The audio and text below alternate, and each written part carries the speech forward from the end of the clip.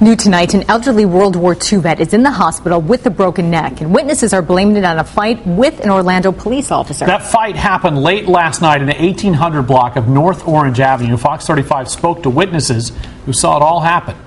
Next thing I know, he put both hands on the cop's shoulder, not in an aggressive manner. The cop picked him up, flipped him in the air, and dropped him on his head. Melissa DePani is live in Orlando with more. Melissa, this was all over the man's car being towed, is that right?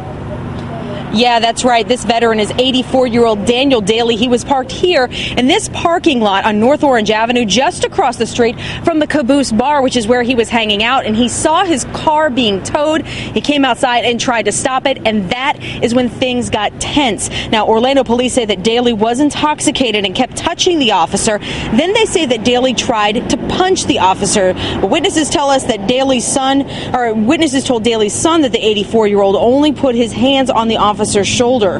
Now, police say that the officer was defending himself and brought that 84-year-old to the ground. Seeing that he was injured, an ambulance was called to rush Daly to the hospital.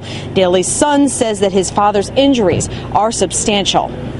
He's in the neurocritical care unit at Florida Hospital, and that his C1 vertebrae has been dislocated, I believe is the term they used. I was also told that 9 out of 10 people that have this injury do not walk away from the impact. Now, Orlando police say that Daly is being charged with battery on a law enforcement officer, which is a felony. Greg Daly says that his dad will undergo surgery tomorrow for his injuries that he sustained in this incident. Live in Orlando, Melissa DePani, Fox 35 News at 10.